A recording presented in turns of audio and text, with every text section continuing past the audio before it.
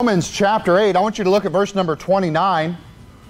Romans 8, verse 29, the Bible reads, "For whom he did foreknow, he also did predestinate to be conformed to the image of his Son." Now there's a couple phrases here that many of you probably are aware that are often taken out of context. Now I want to look at this phrase in the simplest form here. He says, God foreknew, you are predestinated to be conformed to the image of his Son. You understand the Lord Jesus Christ has resurrected from the dead. He has a body unlike any human body. One day we will be conformed to that image. One day we will take on this spiritual nature in eternity. And this is what this verse is talking about, but there's a stumbling block in this verse that causes a lot of misunderstandings about the Bible. When people see the word foreknow or predestinate, well, what is foreknowledge? What is predestination? These are phrases that Calvinists will often attach to create their new salvation doctrine. The title of my sermon this morning is the Calvinist Manifesto. These are verses that the Calvinists will often use and abuse, and they try to prove a different salvation than what the Bible plainly teaches. And this is very important because the majority of the country is Baptist, and the majority of those Baptists are Southern Baptist, and Southern Baptists in doctrine have no distinction between the Presbyterians today. Listen, these are Catholic doctrines, and so today we will be debunking the doctrines of Reformed grace. Today, the goal of this sermon is to help you to be able to defend the biblical stance of faith alone for salvation and to have an answer for the Calvinist. My goal also with this sermon is those that may be on the fence. Somebody say, well, I think I might be a 2-point Calvinist. I want to help you become a 0-point Calvinist. Listen, if somebody says, hey, I'm a 5-point Calvinist, I would say they're probably not saved. Salvation is by faith alone, and that does not mean you're going to have all your doctrine in order. There are saved people that end up in Baptist churches that are teaching the sovereignty of God or Reformed theology, and they don't understand why they don't understand everything, and what it is, it's Calvinism underneath, and they don't get it. And that doesn't mean that they're unsaved because they're in the wrong church. They're hearing doctrine that's contrary to their spirit, and they don't have an answer. I want to help those people. Look, some of the 5-point Calvinists, there's no help for them.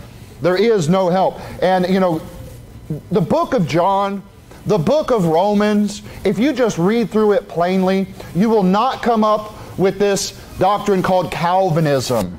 And, you know, but they like to attach to Romans chapter 8 and Romans chapter 9. That is their manifesto. And I want to help plainly describe what the Bible says. I want to help you define these words so you have a better understanding, so you can give an answer to those that have an answer. Listen, I've got a disclaimer, because any Calvinist that watches, I've been accused falsely many times of being an Arminianist.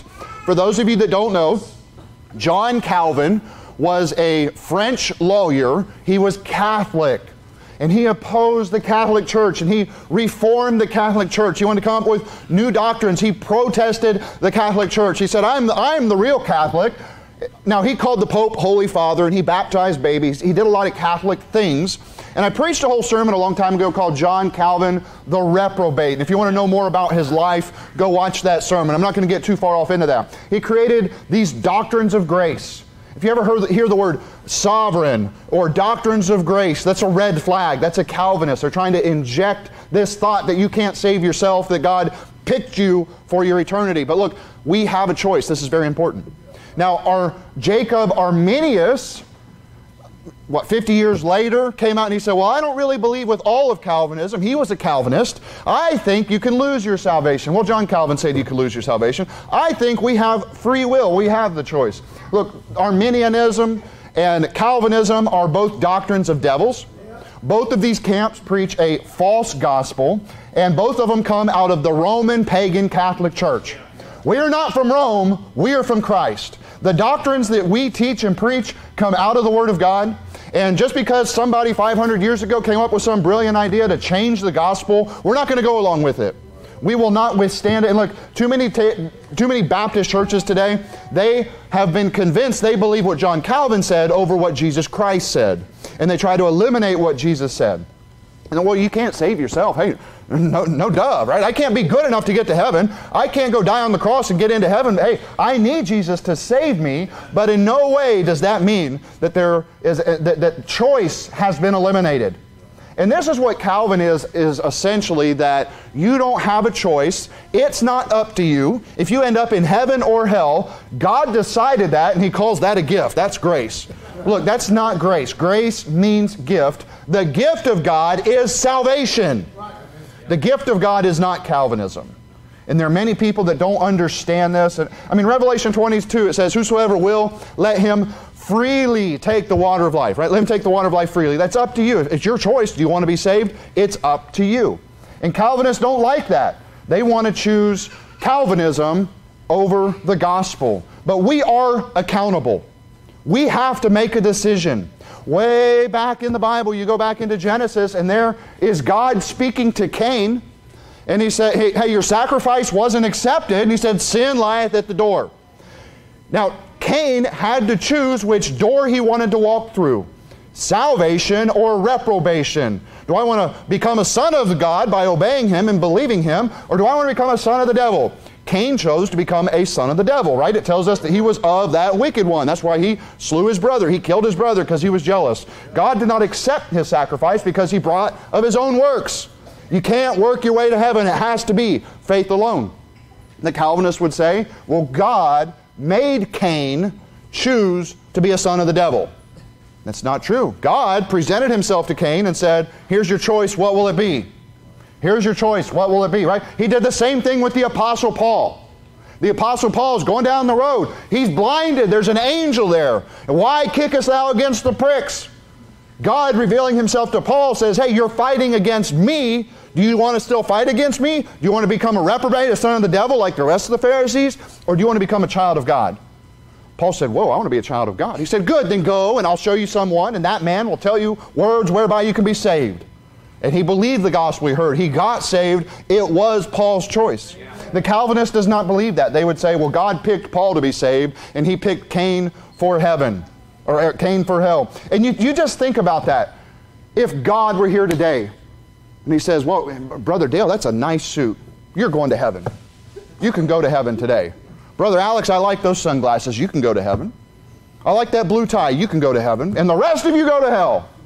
What a strange view of God. Yeah. Listen, He died for every single sin in the entire world. Salvation is a free gift. You can't buy it. You can't earn it. It's available to everyone. God has not excluded anybody from the gospel. Amen. You have to hear the gospel and choose to believe it to be saved. That's right. And that is what Calvinism tries to eliminate.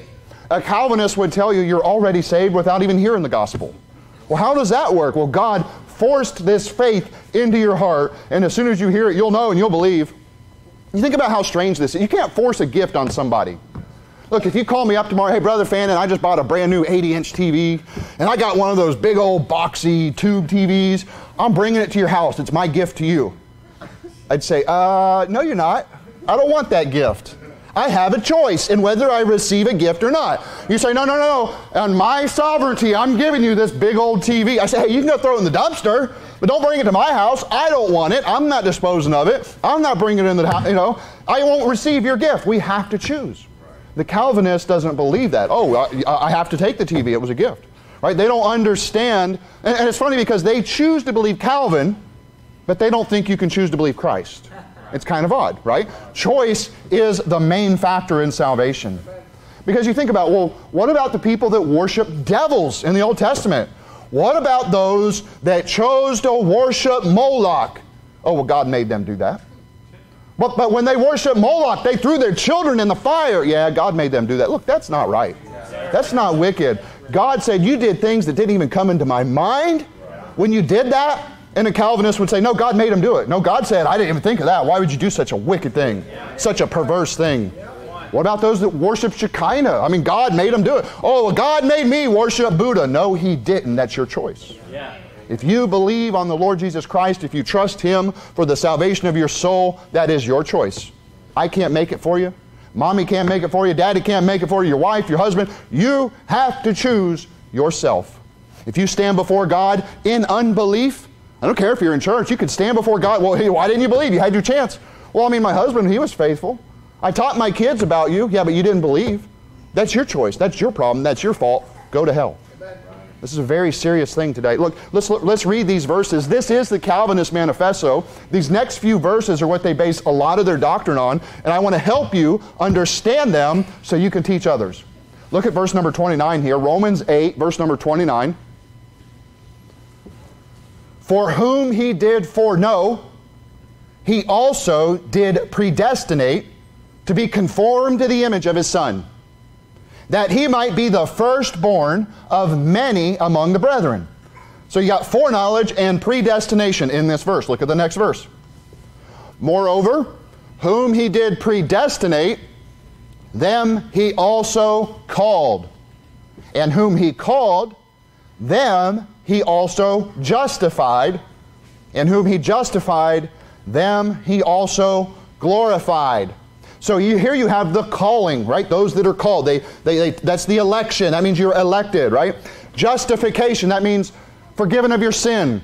Glorification, that's one day we'll have that glorified body. So the first verse we had foreknowledge, predestination. Here we have calling, justification, and glorification. This is the Calvinist Manifesto. Their goal is to redefine these terms based on the writings of John Calvin, which, by the way, John Calvin was a plagiarist. He stole from a Catholic, from a pervert, nonetheless. Look at verse 33. Who shall lay anything to the charge of God's elect? It is God that justifieth. Now, election is another phrase that the Calvinists have a difficult time with. They can't understand that word properly. It's funny, the dispensationalists over here, they think, oh, that means always a Jew. The Calvinist over here, that means the person that God chose to go to heaven without their choice. But have you ever heard the phrase president-elect? President-elect, what does that mean? Well, this is the guy that we picked. We voted, if you believe the voting machines are legit, that's a whole other conversation. Look, hey, if voting actually changed anything, they would have made it illegal years ago. Amen. All right? But look, let's pretend that the voting machines are legit, and let's pretend that your vote counts, and let's pretend you have a decent candidate you can vote for, and you go say, I'm going to pick this guy, and he'll rule the country, he's righteous, and you go vote for this guy, he gets elected, and it's like, okay, now that we've decided, in a few months, he will become the president. That is, the president elect. We decided, we chose him, we picked him, he is selected. So elect means chosen or selected. Now look, we are God's chosen people, but it's because we chose to heed the call. We chose to answer him when he called us. So foreknowledge.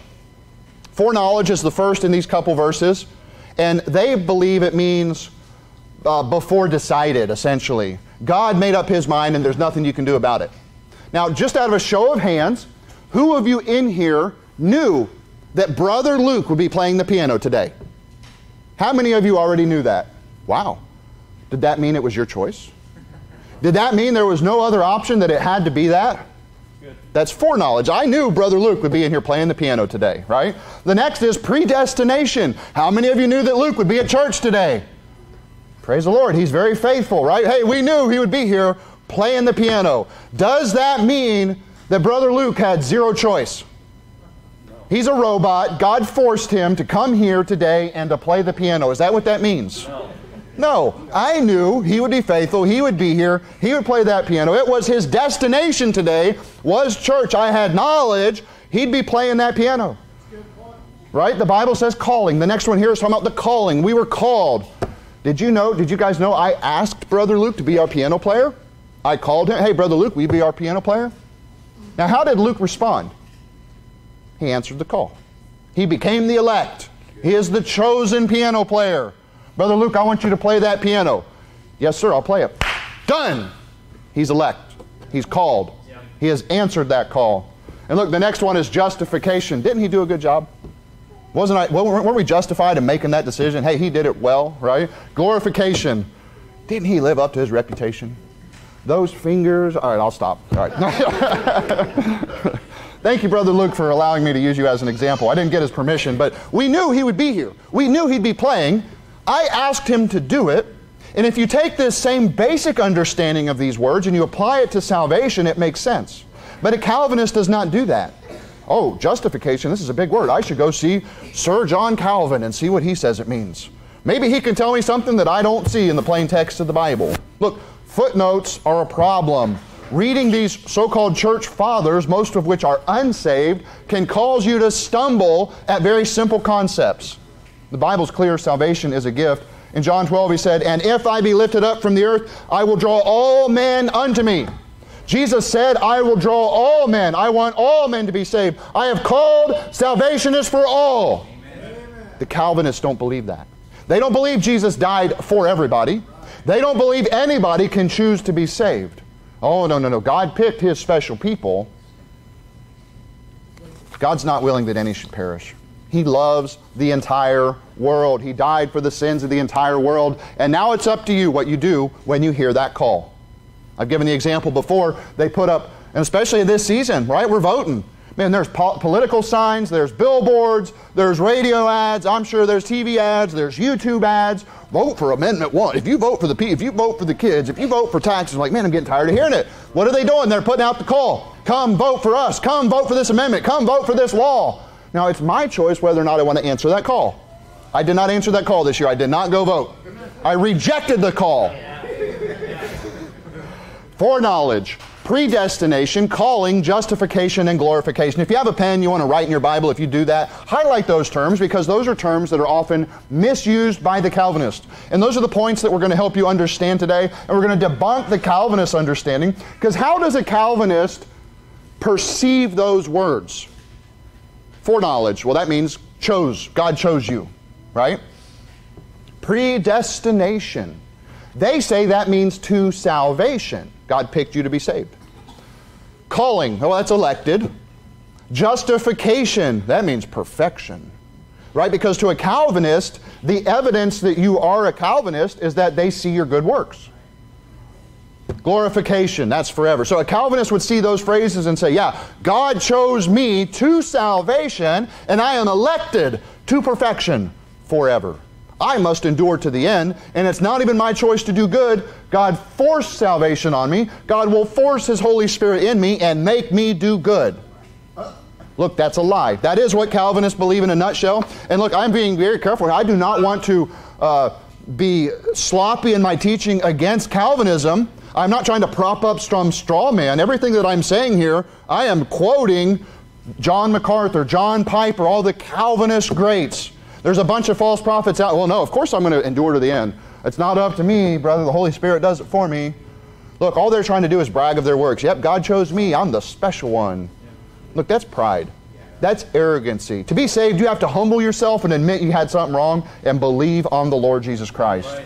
And look, I've said this phrase before, and I want you to remember it, and this goes for any doctrine, but context kills Calvinism every time. Well, what do you mean by that? Well, a Calvinist showed me this verse and I didn't know how to answer it. Well, here's what you do. You look for the verse that deals with faith. You look for the verse that says these people were already saved by their choices. Well, I got this verse. It proves Calvinism. Take a breath, say a prayer, read the whole chapter, and you will find it. In every case. There's so many verses I could go through and prove this to you today. I'm going to primarily keep it limited to Romans today, because I want you to understand how to answer these. I want you to turn to 1 Peter chapter 1. 1 Peter chapter 1. Look, we are always responsible for your own choice, and that is how the context will kill the Calvinist view. The word elect, we're going to deal with that real quick. It means selection, obviously. The first mention is of Jesus Christ in Isaiah 42, saying that He is the elect of the Father. His Son is His elect. That's the first one that's selected. And guess what? We follow in the image of Him. Yeah. Guess what? We're just like Him. We are the chosen people because we have chosen Christ. When you see the word elect in the Bible, I want you to think of Christian. Christian. Look, so there was a chosen nation. They were given the oracles of God, the Word of God. So a lot of them rejected it and fell away by unbelief. Their bloodline didn't save them. They were not the chosen people. Oh, but I was in that tribe. Doesn't matter. Your heart wasn't right with God. God didn't select you to go to heaven because you didn't select Him for salvation. The burden always comes back to the individual. The next mentions of it you'll typically find, especially in the New Testament, Matthew 24, where we see that for the elect's sake, those days would be shortened, right, during the tribulation. It says if it were possible, they would deceive the very elect. There will be antichrists and false prophets that the rest of the world will wonder after. Well, I don't know, they seem real. And you're going to be saying, I don't know. There's something in me called the Holy Spirit that's telling me I don't believe that. There's something wrong with what I'm hearing. He will gather together His elect from the four winds, from one end of heaven to the other. That is the Christians. So elect in the New Testament is Christian. In Titus chapter 1 it says, according to the faith of God's elect. Well, who are the elect? Those that have faith. And the acknowledging of the truth which is after godliness, in hope of eternal life, which God that cannot lie promised before the world began, but in due times hath manifested His word through preaching. Well, how did they become elect? They believed. Well, what did they believe? What they heard preached. And this is where Calvinists have it all mixed up. Well, we don't have to go preaching. God will draw those He wants. God will draw those that He has picked to come to our Presbyterian church and become a Calvinist. We don't believe that. If people don't show up at their church, that doesn't mean they're not saved. We are called to go out and preach the gospel. The person that hears the gospel is responsible to answer that. Yes, I believe that. And then they're saved.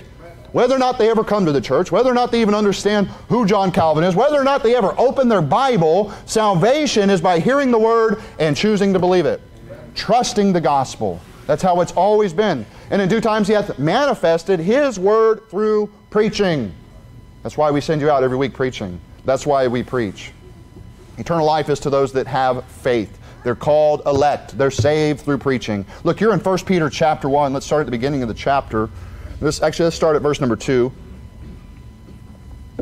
Elect according to the foreknowledge of God the Father, through sanctification of the Spirit, unto obedience and sprinkling of the blood of Jesus Christ.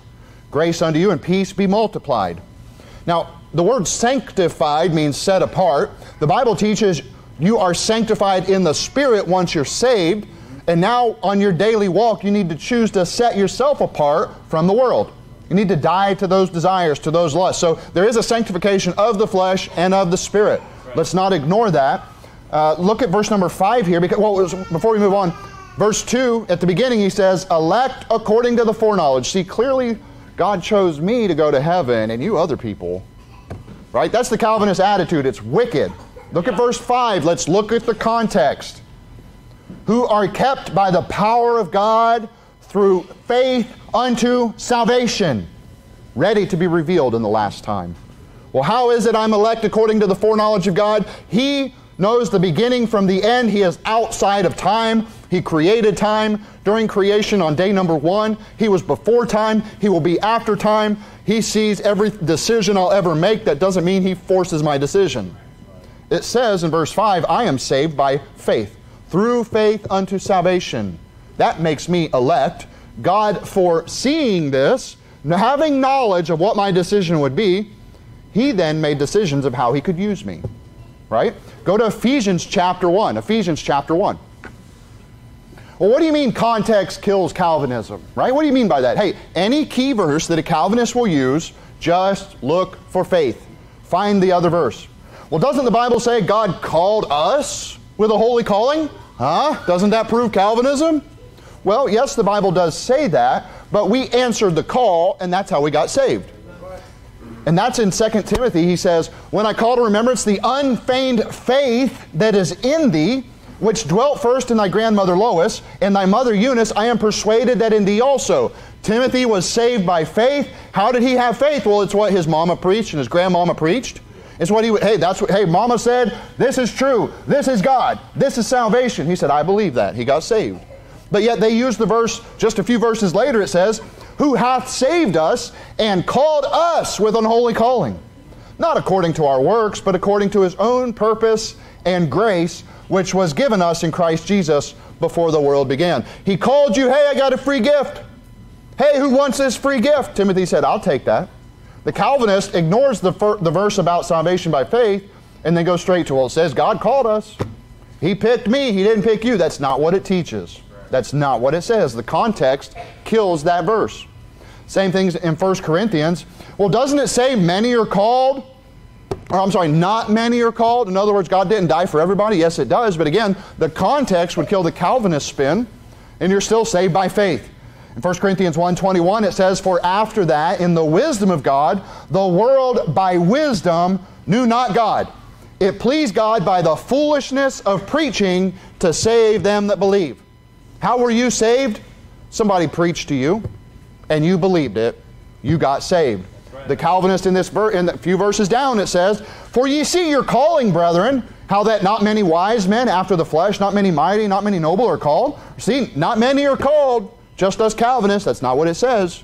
It says those that answered the call, those that believed the call, there's very few. And guess what? It's not the smartest people in the world. Well, are you saying Christians are dumb? No, I'm saying it doesn't matter about your physical wisdom. What matters is you have some spiritual wisdom, and you understand God created me. I feel it. I'm born with light in my heart, and I understand that I have a Creator. I have to deal with Him afterwards. I want to deal now. Amen. I want to answer to Him now. He's called us all, but not all have answered. That's right.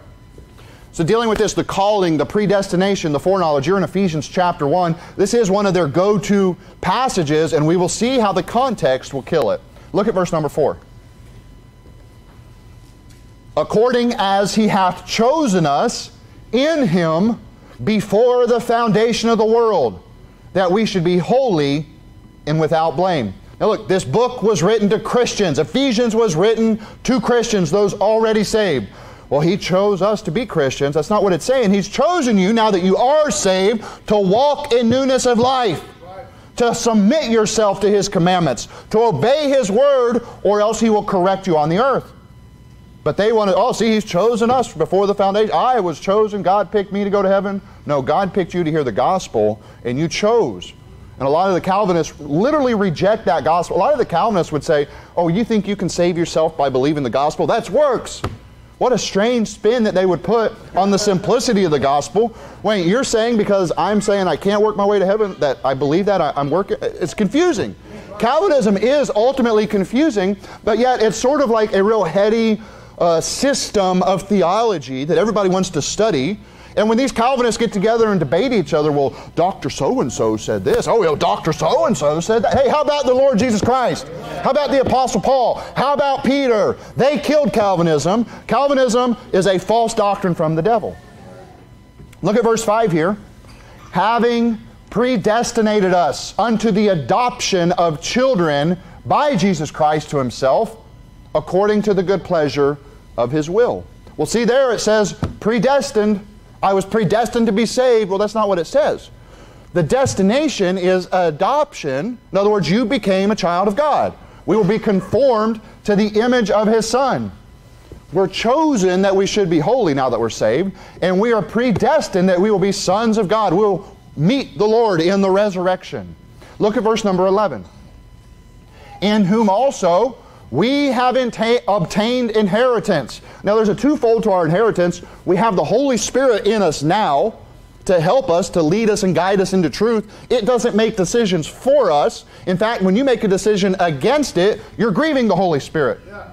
Can you imagine if you had a paid advisor, a lawyer? I'm paying this lawyer $300 an hour to go with me everywhere, and I'm going to go do something. The lawyer says, I wouldn't do that. You're going to get in trouble. Nah, I wouldn't do that. Come on, man, leave me alone. I'm paying you. You be quiet. Right, can you imagine? I don't care if I get caught. I don't care if I go to jail. I wouldn't do that. You're going to get in trouble. That's like the Holy Spirit. Hey, I'm going to lead you and guide you into all truth. I will reveal things to you. I'll show you things to come. That's the Spirit of truth. It's there to comfort you and to guide you, and you grieve it. Man, leave me alone. I ain't got time for that. I want to do what I want to do. Now, a Christian can make that decision, and they will be corrected of God. They grieve the Holy Spirit. So here when he says, in whom we have obtained, verse 11, an inheritance. We have the Holy Spirit. We also have an inheritance to come, right? Heaven and the resurrection, the new heaven and new earth, for eternity with Christ. Being predestinated according to the purpose of Him who worketh all things after the counsel of His own will. Well, God's will is that God's will is that you should believe on Him. God's will is that you should be saved, but it's still your choice. It's not without your own will. Verse 12, that we should be to the praise of His glory, who first trusted in Christ. Well, that ruins it all. They said predestined right there. I mean, it says He's chosen us. It was the will of God. And what was God's will? That you obeyed. And what's the evidence of that? That you trusted. How did they get saved? They trusted. Therefore, this letter is for them. Now that you've trusted Christ and you're a Christian, I'm here to tell you that God wants you to stop sinning. I'm here to preach the Word of God, and the Bible says to make sin exceeding sinful. Well, I want to keep, getting drunk. Well, you can. It won't cause you to lose your salvation, but God will correct you. He'll take the blessing away from you. Well, I want to continue in lust and in fornication. Well, you can. You won't lose your salvation, but God will judge you. If you sleep around, God might make sure you get an STD. Hey, now that I've got you humbled, and now that I've got you slowed down, listen to me. I'm trying to protect you. Just like a father trying to tell a child, don't jump off the roof. Think about it. He's there to protect you. Look at verse 13. In whom ye also trusted, after that ye heard the word of truth, the gospel of your salvation. In whom also, after that ye believed, you were sealed with that Holy Spirit of promise. You're saved by your own choice to believe the gospel. The Calvinists love Ephesians 1 because they've got those key words here, but they stop right there. They don't keep reading. They want to take it out of context and push their doctrine, but yet the Bible says you have to trust. Those that trusted after they heard the gospel of your salvation, after you believed that gospel. You heard the gospel, you trusted for salvation, you chose to answer that. Now you have the power of the Holy Spirit in your life to help you make the right decision. Now you have the power of the Holy Spirit in you, so you recognize the Word of God. So when you read it, you say, yeah, that's what God wants me to do. Look, you still have a choice. He's not going to twist your arm and force it. Salvation wasn't forced on you, neither is your daily walk. The daily walk ought to be to obey the commandments. If it is not, you're still saved. That's the good news. The bad news is He will correct you on this earth. He will correct you on this earth. He loves you. If only Calvinists would read these two verses, trusted, heard the gospel of your salvation, and believed. They believe that salvation is just forced on somebody. And that once they're saved because God picked them, then they will live a perfect life, and that also is forced on them by the Holy Spirit. It's very strange doctrine. Look at verse number 15 here. Wherefore, I also, after I heard of your faith in the Lord Jesus, and love unto all the saints. Look, how many times does he have to say it? This chapter does not preach that you can't choose to be saved. In fact, it teaches quite the opposite. I mean, for every word predestined or chosen, you have at least two words: trusted, believed, right? You have called on the Lord. Your faith is what saves you. So the context of verses 4 and 5 here is that you have to choose to believe. And then you have to choose to use the power of the Holy Spirit living in you to walk in the Spirit. This is a daily choice. Salvation is a one-time choice. Reprobation is the same way, right? But salvation is a one-time choice. After that, you have to choose every day. You have to die daily. Pray without ceasing. Choose to walk in the Spirit. Now that you are saved, you should choose to try to stop sinning to please God. Now that you're a son of God, you will appear before the judgment seat of Christ. You will stand before Him and answer for the things you did in the flesh. Look, you will not be punished at the judgment seat of Christ. You may suffer loss. What does that mean? Well, I had an opportunity to preach the gospel. Instead, I was lazy and I went and watched TV. Well, I'm going to answer for that. God won't punish me for watching TV in heaven. But He'll say, look, I had a reward. You lost that one. You lost that opportunity. Now, when you serve me and rule and reign with me, you're going to be down here, whereas you could have been up here. We will all probably suffer loss in a different way at the reward. But hey, it's something we need to look forward to and plan on and get excited about. That is our destination. When this body passes away, guess what? My destination is to stand before Christ. My destination is to rule and reign with Christ. Amen. That's where I'm going. Yep. That's what I'm predestined to, and it's because I've chosen to believe. Look at verse number 18 here.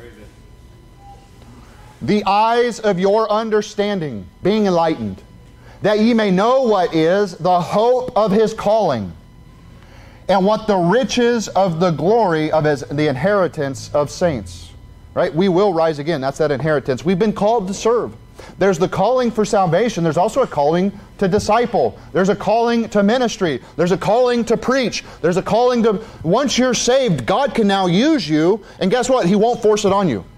Well, I didn't want to be a pastor, but God forced it on me. You know, He just... No, that's not true. Not true at all. Well, I didn't want to go to men's preach tonight, but God just forced me to do it. It's not the God of the Bible, my friend. Look, He's given you an opportunity that you can be rewarded for. It's up to you to earn the reward. Right. He's not going to force it on you. Look at verse 19. And what is the exceeding greatness of His power to usward who believe, according to the working of His mighty power. You hear that? Who believe? Again, a multitude of times in this chapter, God makes it clear it's up to you. You're responsible. You have to choose. And if not, well, your destination is down there. If you do choose to believe, guess what? Your destination changes. Go to 2 Thessalonians chapter 2. 2 Thessalonians chapter 2. So again, every key verse or passage that a Calvinist likes to use, they ignore the context that the people are either already saved and God's calling them to make the choice to live right, or they're ignoring the fact that it's clearly talking about how they need to choose to believe, that it's up to them. Trusting in the gospel that they hear, that it only comes by hearing the gospel preached. You know, John 1:12 is one that's often misrepresented, where to them gave He power. He says, but as many as received Him, to them gave He power to become the sons of God. Now, if they ever quote you that verse and they stop right there, the Calvinists will like to use it, and those that preach repent of your sins to be saved. See, right there, He gave you the power to work your way to heaven, is what they're essentially, but that's not what it says, is it? It's not saying God gave you the power, now all you have to do is do all the works. God opened the door, you better work to keep that thing open. It's not what it's saying. But as many as received Him, to them gave He the power to become the sons of God, even to them that believe on His name. Once you believe you are a son of God, He will never kick you out of the family. You're always a child. Your destination is set. Now your lifestyle and your rewards and your blessing on the earth, that's up to you. That's whatever you put in. You get paid for what you do. Right. Salvation is to all that believe. Once they've heard, the Holy Spirit is there in their life to give them power. And again, the Holy Spirit will not force you to preserve to the end. Sin is a choice just as much as salvation is a choice. Calvinists don't understand that. John 3, he that believeth on Him is not condemned. If you believe on Christ, you don't answer for your sins because He already paid for them. But he that believeth not is condemned already, because he hath not believed in the name of the only begotten Son of God. Wait, so you're saying those people that reject the gospel, yeah, you know what they've chosen. Listen, I think Calvinists, see, because Calvinism teaches the reprobate doctrine, or the sons of the devil. They will teach, well, God picked people to go to hell, but that's not true. Well, there are sons of the devil, and there's nothing they can do to be saved. Now, that's partially true. They had their opportunity. They rejected. Sin lieth at the door, Cain. What are you going to do? Forget God. I'm following the wicked one. Now, at that point, it was too late for Cain.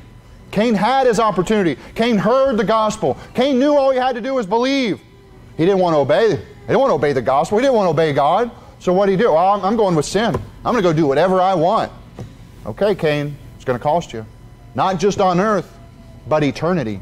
And Calvinists don't get that. They say, well, those people are obvious. I mean, they worship the devil. They're clearly reprobate. Okay, sure. How'd they get that way? Well, God picked them. No, they picked it. That's their choice. That's their lifestyle. They're reaping what they've sown. I mean, just reaping and sowing. Come on, Calvinists. Figure it out, right? John 5:24. Verily, verily, I say unto you, he that heareth my word and believeth on him that sent me hath everlasting life, and shall not come into condemnation, but is passed from death unto life. How do you avoid hell? You hear the word and you believe, and you're saved. You have to make the choice. John 6:47, verily, verily, I say unto you, he that believeth on me hath everlasting life. It doesn't start then, it starts now. That's right. You know, John MacArthur, he is a wicked devil in particular. Yeah. He's very subtle, he's very sly, he's very shifty on his doctrines, and he actually teaches that when it says you must be born again, that means born from above. So how do you get born again, John MacArthur? God from above picked you to get saved. But that's not what Jesus said in this chapter, in John chapter 3. Jesus said you need to choose.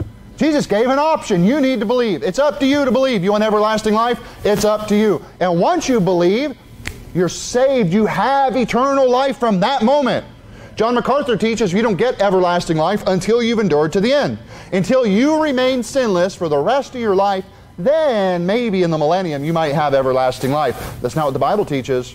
You have it at the moment you believe. You're sealed by that Spirit of promise. We read that. Yep. You're sealed unto the day of redemption. You're preserved. You're protected. You're in God's hand. No man can pluck you out of His hand. God gave you the choice and you chose. Look, you're in. And then, you know, Calvinists don't understand biblical salvation or biblical reprobation.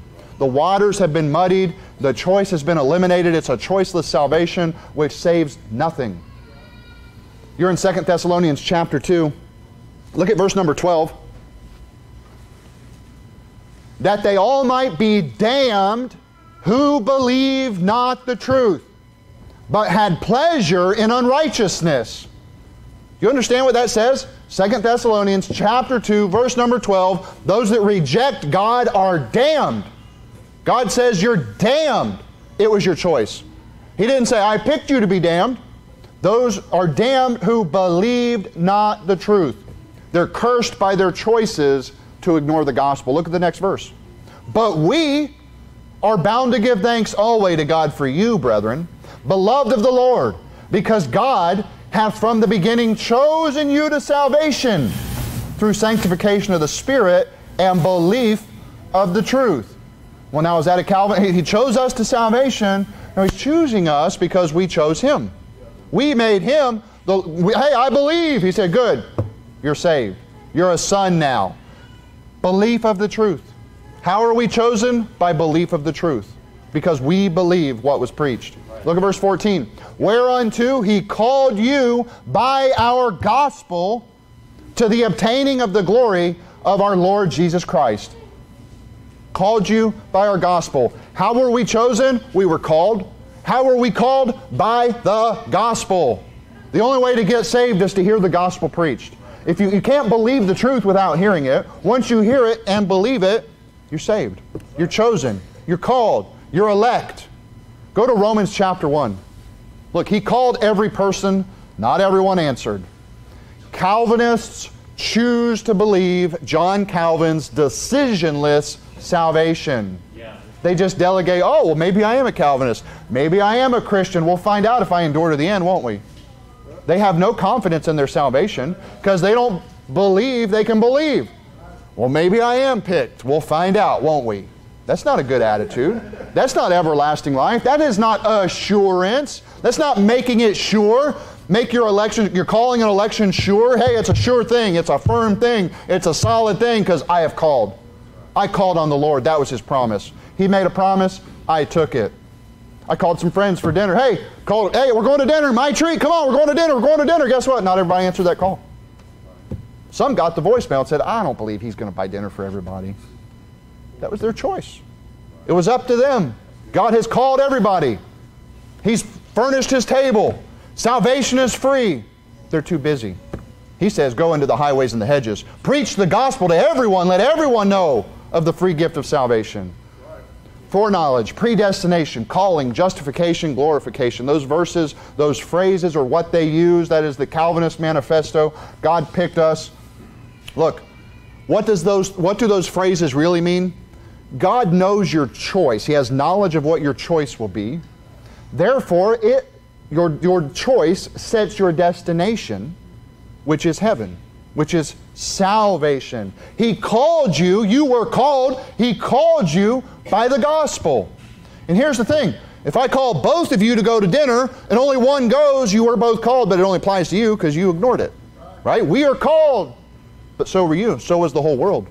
We are called, we've believed. He called you by the gospel preaching to be justified or to be forgiven of all your sin. Hey, and one day we will be conformed to the image of His Son. One day we will have a glorified body, a supernatural body. 1 Corinthians 15 says we will be resurrected, right? And it talks about the celestial and the terrestrial, the terrain and the stars. One day we're going to have an angelic body. We'll have Christ's image on us. We won't be gods, but we will look like Him. We will be like Him. We will rule with Him. You're in Romans chapter 1. We're almost done here. Look at verse number 7. Verse number 7. Now we're memorizing this as a church. I hope everybody understands the context here. I think this is actually good timing for this. Many of you have already committed this verse to your heart, but let's look at it in context, what's going on here. To all that be in Rome, beloved of God, called to be saints. Well, there you go. There's Calvinism. Romans 1 verse 7. Should we keep reading? Should we look at the context and see what's actually being taught here? Called to be saints. Grace to you and peace from God our Father and the Lord Jesus Christ. First, I thank my God through Jesus Christ for you all, that your faith is spoken of throughout the whole world. Their faith saved them and made them saints. He wrote it to them. I've heard you guys are saints. I've heard about your faith. Therefore, you've been called to be saints. We were all called, but not everybody answered it. Jump ahead, look at verse 16. For I am not ashamed of the gospel of Christ. Well, now, how did they become saints? It said they were called to be saints. What was that calling? It's called the preaching of the gospel. Why are we memorizing this passage as a church? To remember why we preach the gospel. It's very important. I am not ashamed of the gospel of Christ, for it is the power of God unto salvation to everyone that believeth, to the Jew first and also to the Greek. God is not a racist. God does not play favorites. God is not a respecter of persons. He has called all. We preach to all. We're a debtor to everyone. We tell everyone. And the gospel is the power to salvation. Amen. Not Calvinism, not God's selection, and it's to everyone that believes. To everyone that believeth. Verse 17, for therein is the righteousness of God revealed from faith to faith.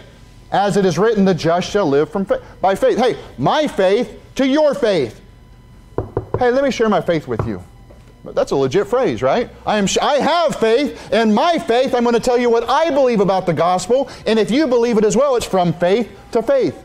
How do people get saved? From person to person. You can't just pick up a piece of paper and say, oh, it all makes sense now. No, you need the Holy Spirit in a man of God, in a lady of God, preaching the Word of God, the gospel, so they can choose to hear, choose to believe, and choose to trust on Christ. Amen. Salvation is a choice. Calvinists don't understand choice. That's the problem. And it's almost like they think they don't make choices during the day. Well, am I going to run this red light or not? Well, if God has already predetermined it. Hey, are you going to stop for that stop sign? Well, you know, brother, God is sovereign. What in the world does that mean? That's you blaming your stupid choices on God. Right. And it's bad enough that a bunch of Christians, well, you know, I didn't really want to do all that, but the devil made me do it. Yeah. Well, now how come you fell out of church, you quit preaching? How come you went back to those old wicked ways and you're doing things that you know you ought not, that God said He'll judge? Why did you do? Oh, brother, boy, the God made me do it. Could you imagine someone saying that? God made me do it. God didn't make you do anything. God's given you the gift of salvation, and you chose to be saved, and now that you're saved, God has given you the gift of free will to choose to obey. And guess what? You don't have to obey. He will correct you. Daddy's going to spank you, and He's going to keep getting you, and He's going to keep getting you until, all right, Lord, I'm sorry. Unless you want to sin unto death. Let Him take you home early. Right? The body will be destroyed, but the soul is saved. And that's our choice, our daily choice as a Christian. Look at verse 21 of this chapter, right? Because Calvinists don't understand the choice of reprobation either. They truly believe that God chose the wicked to be wicked. Well, what about that person that murdered a bunch of people? Well, God made him that way. No, He didn't.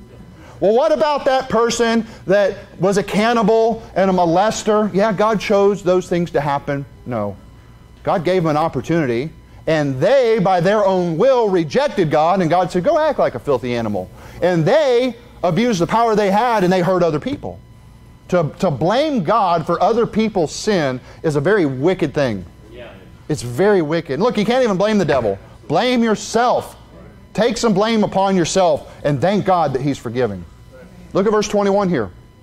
Because that, when they knew God, they glorified Him not as God, neither were thankful, but became vain in their imaginations, and their foolish heart was darkened. They chose to reject God. Look at verse 24. We're going to breeze through this for the sake of time. Wherefore God also gave them up to the uncleanness through the lust of their own hearts, to dishonor their own bodies between themselves. What happened? Their own lust. They chose lust rather than God. Look at verse 28. And even as they did not like to retain God in their knowledge, God gave them over to a reprobate mind to do those things which are not convenient. How do cannibals and child molesters get that way? They didn't like God.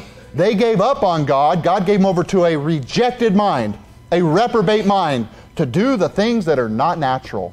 The things that a regular human being would look at that and say, how in the world can you even do that? Go to Romans chapter 4. Flip ahead to Romans chapter 4. They made their choice and they got what they wanted.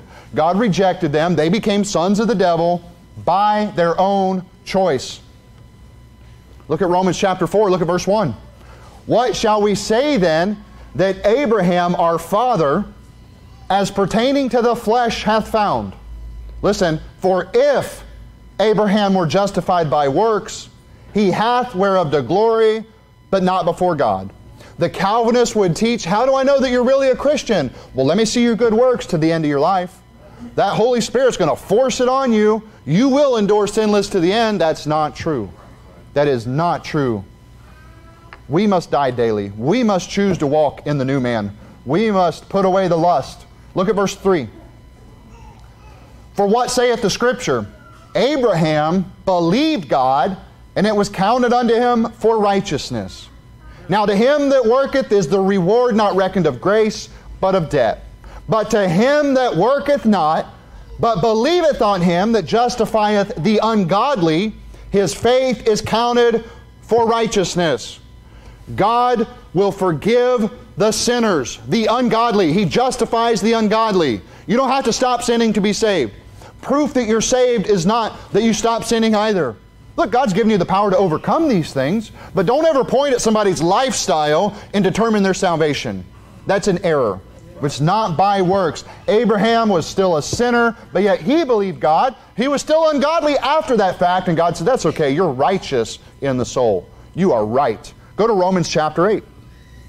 We are justified of all sins because of the gift of righteousness that God gave us. Romans 5, he says, therefore being justified by faith, we have peace with God through our Lord Jesus Christ. We are forgiven by sins because we have faith, because we've trusted.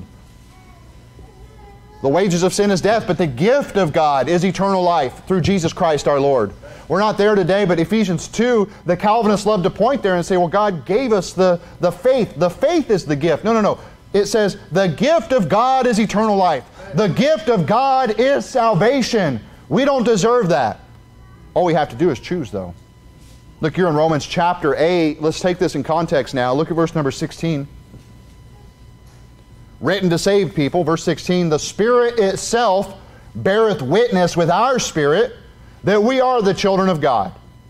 And if children, then heirs, heirs of God, and joint heirs with Christ, if so be that we suffer with Him, that we may be also glorified together. Again, one day we will be glorified. Christ suffered, He died, He rose again, He has a new body.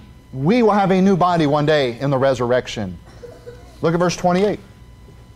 And we know that all things work together for good to them that God picked. Is that what your Bible says? Oh, wait a minute. What's it say here? And we know that all things work together for good to them that love God. To them that are the called according to His purpose. You chose God. You chose to love Him. He says, don't worry, you're going to go through rough times. It'll work out. I'll work it out in the end. You'll see it'll be better than it was. God loves us. He wants us to grow. So moving forward, so in verse 29, this is your Calvinist manifesto. For whom He did foreknow, He also did predestinate to be conformed to the image of His Son, that He might be the firstborn among many brethren. He foresaw your choice to trust in Him. And your destination is set. It is heaven. In the meantime, we ought to be conformed to the image of His Son by choosing to try to live better And we will be conformed to the image of His Son by one day having a resurrected body. But you notice here he says, the firstborn among many brethren. The Bible says Jesus was the first begotten from the dead. When was Christ begotten? When He rose again. That's what we're looking for. I'm not just looking for how He was born in the flesh. Hey, we've all been born in the flesh. I'm looking how He was born again in the Spirit and born again and resurrected from the dead. That's how we're conformed to His image. Look at verse 30. Moreover, whom He did predestinate, them He also called. And whom He called, them He also justified. And whom He justified, them He also glorified. Again, what's the calling? The preaching of the gospel. Did you answer that? We're justified by His blood, and one day we'll be with Him in glory. One day we'll be glorified. That doesn't mean it's automatic. Now look again at verse 33.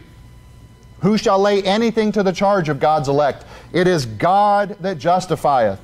Again, election is difficult for them to understand. It just means chosen. God chose you because you answered the call. God said, yeah, I can use that faith. I can use that humble heart. Thank you. Now I'll put you to work. Now I got something else for you to do. I'm going to call you to a ministry. So again, the Calvinist Manifesto is destroyed by context.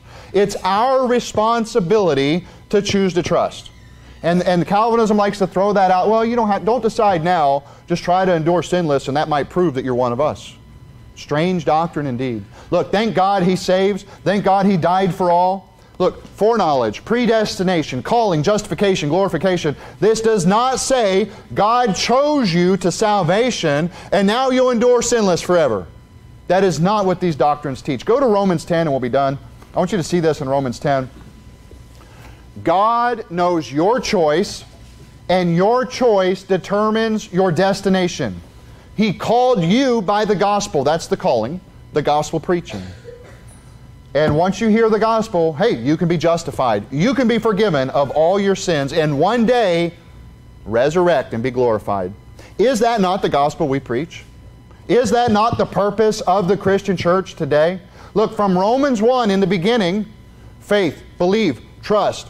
Romans 4, Romans 5, the gift of righteousness, Romans 6, all the way through Romans, you're building up to this chapter, but a Calvinist would like to take parts of Romans 8 and parts of Romans 9 out and isolate it. Parts of Ephesians 1, parts of Ephesians 2, and isolate it.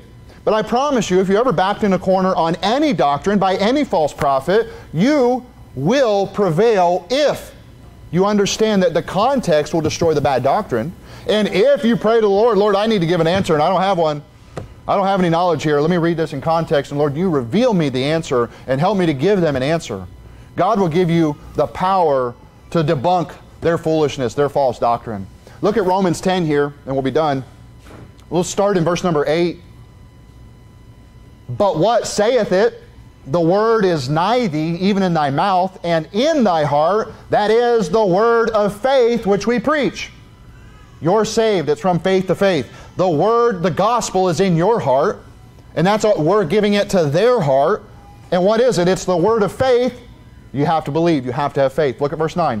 That if thou shalt confess with thy mouth the Lord Jesus, and shalt believe in thine heart that God hath raised Him from the dead, thou shalt be saved.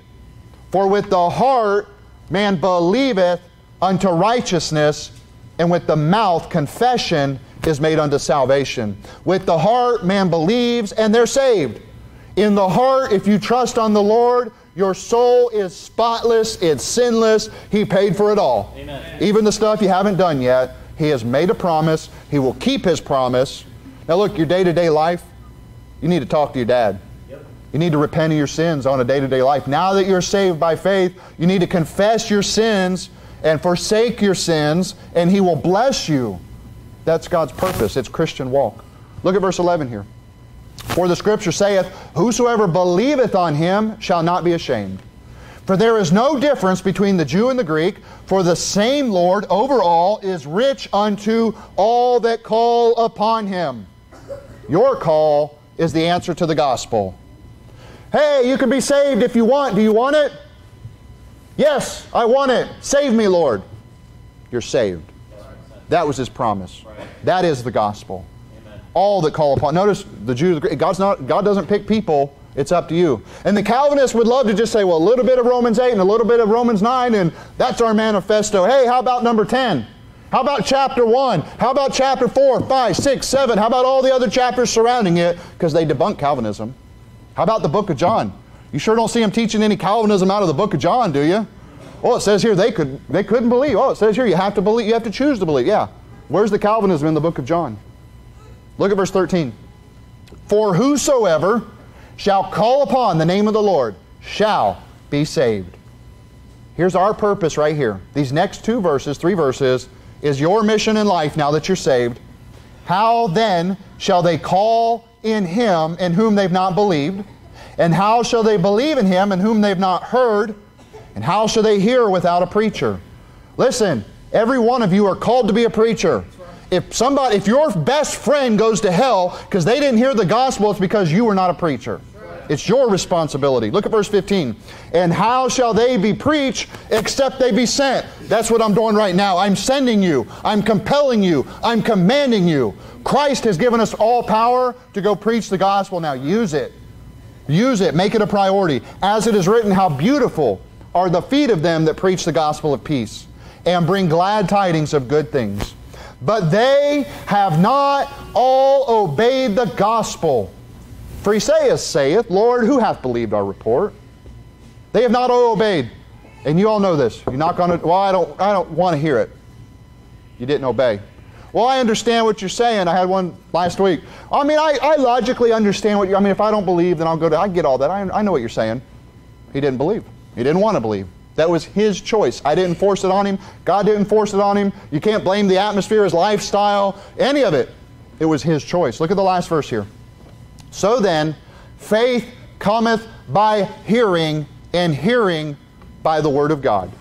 Salvation is an individual choice. It is free. It is eternal. It lasts forever. It is for all. It is for everyone. And it will not be forced upon you. If you go to hell, it's your choice. If you go to heaven, that was your choice as well. And that is what the Calvinist Manifesto ignores. Let's pray.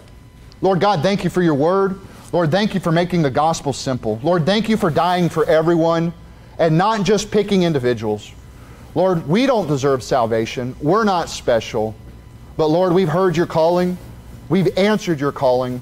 And Lord, we're going to go out preaching the gospel today. I pray that you would bless our time and our effort. Lord, I pray you would tenderize the hearts and help us to help others call on you.